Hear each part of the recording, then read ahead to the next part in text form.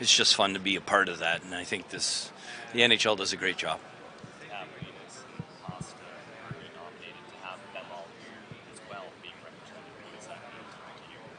It speaks to the season we had.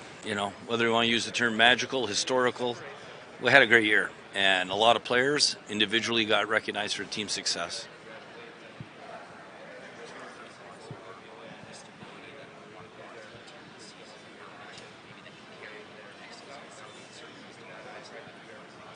Yeah, I mean, our goaltending has been superb, and Olmark's season was fantastic. And, I can't remember one game where, in the regular season where I was like, oh my God, he's not there tonight. Amazing consistency.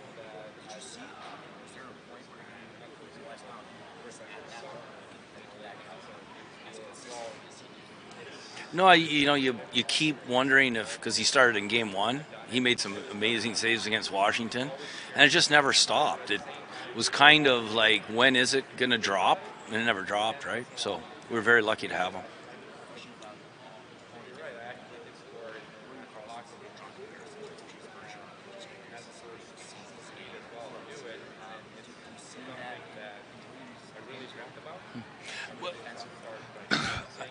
William Karlsson had a great playoff, as did everyone in Vegas, right? That's why they're Stanley Cup champs. I have a hard time comparing anyone to Patrice Bergeron. He's the best defensive player I've ever been around. As a player, as a coach, and his leadership, what he does to make people better on the ice and off the ice is unparalleled because he's so selfless.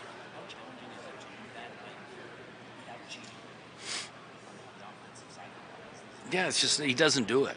Like, I honestly believe he'd have 250 more points in the NHL if he had cheat in him. But the Bruins wouldn't have as many wins, and that's what he cares about. That's why it's a special culture to be part of the Bruins, because of him and the others leaders who have instilled that in the team. Jim, how much time have you spent analyzing the 7 games with Florida? I suppose you could beat yourself up forever on that in terms of how much analysis and just sort of review of thoughts. Yeah, you do it. I mean, you just do it, right? You do it in your head, and I mean, the games are so vivid in your memory.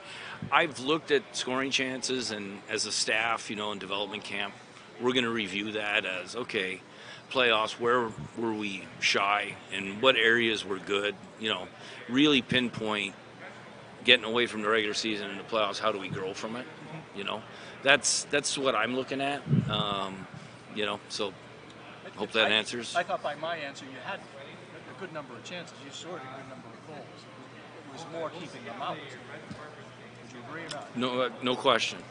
But I also thought we played slow. Compared to the regular season, we did not. We were very fluid in the regular season. And in the playoffs, we played fast games 3, 4, and 5. The other games we didn't play fast. You're right.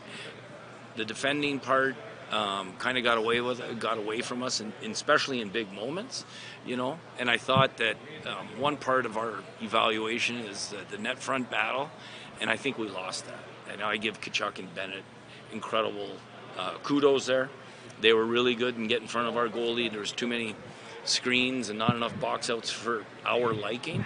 And sometimes you got to tip your hat to great players in the league, And unfortunately, that's an area that I felt we didn't win. If we win that area, I think we would have moved on. So do you walk away saying you should have pushed back on those 2 guys in those predicaments? Just pushback? Yes, a physical pushback on those 2 guys, and just a team commitment to boxing out more. Giving a pocket for our goaltenders to see pucks and being able to corral rebounds.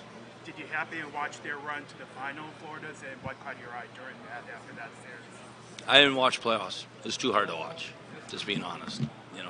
I would watch glimpses. I'd watch 10 minutes, and I couldn't watch it as a fan because I'd be like, okay, this, Vegas coming out strong side. The Dallas isn't taking it away. That's how, and I was just like, turn TV off and go play cards or go play golf with my son.